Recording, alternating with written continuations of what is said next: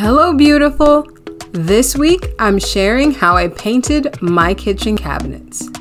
My name is Zakia, and each week I share decor, DIYs, and tips for living your most beautiful life. A couple of years ago, my husband and I remodeled our kitchen and we installed oak cabinets. I custom mixed the stain myself with a gray base, and I decided to go with a matte finish in order to be a little bit more modern. Unfortunately, the matte finish wasn't sufficient for a heavily working kitchen.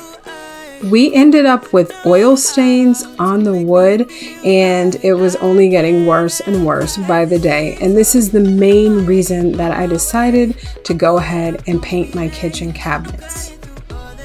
Painting cabinets isn't hard, but you must follow a very specific set of steps in order to achieve the most beautiful, most durable, and lasting finish. I started by removing all of the cabinet hardware and placing it into Ziploc bags.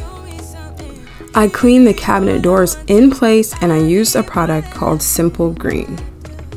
This product is extremely concentrated, so you will have to dilute it with water according to the instructions on the bottle, and follow the instructions very carefully to clean your cabinets.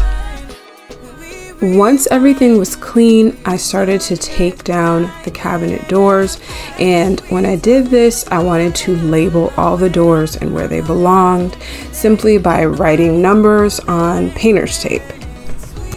And I kept the corresponding hinge for each door in a Ziploc labeled with the same number. Next, I sanded the cabinet frame and all of the cabinets and drawer fronts with a 150 grit sandpaper. And you can see here how it has scuffed up the surface of the cabinet frame. Wipe away all of the sanding dust with a lightly dampened cloth and let that dry before you move on to the next step, which is priming. We used painter's paper roll to protect the floors, and we also taped off any area that we didn't want paint on. I have painted furniture and cabinets before, and this primer from Sherwin-Williams is hands down the best primer for any item that already has an existing top coat or shiny finish on it.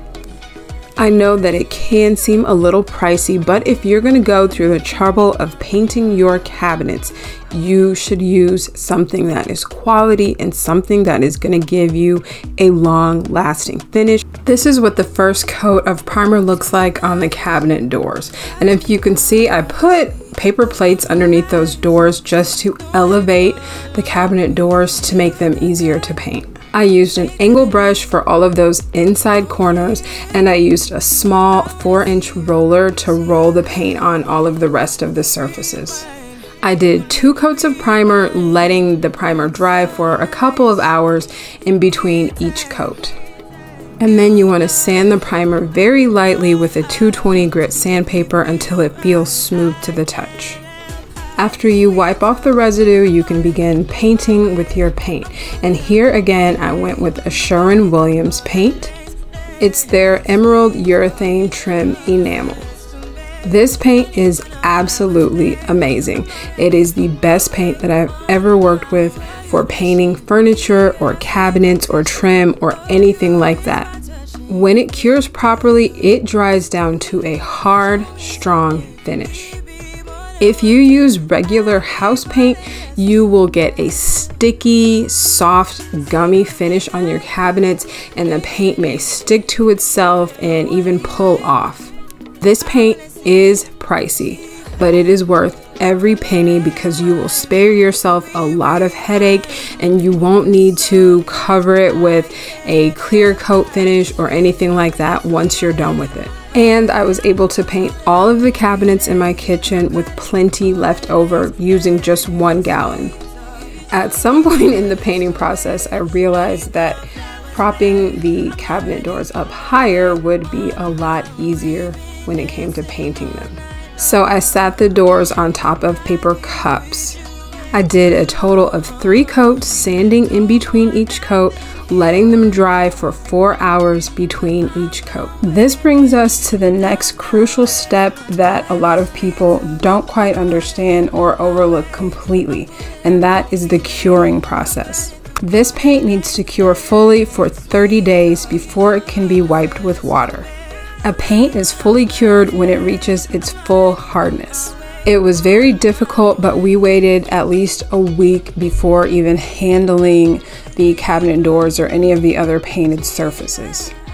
After 7 days, we did go ahead and rehang the doors. For the rest of the 30 days, I just handled everything very lightly, but ideally, it would be best to not handle them at all, but I know that's not necessarily realistic for most people.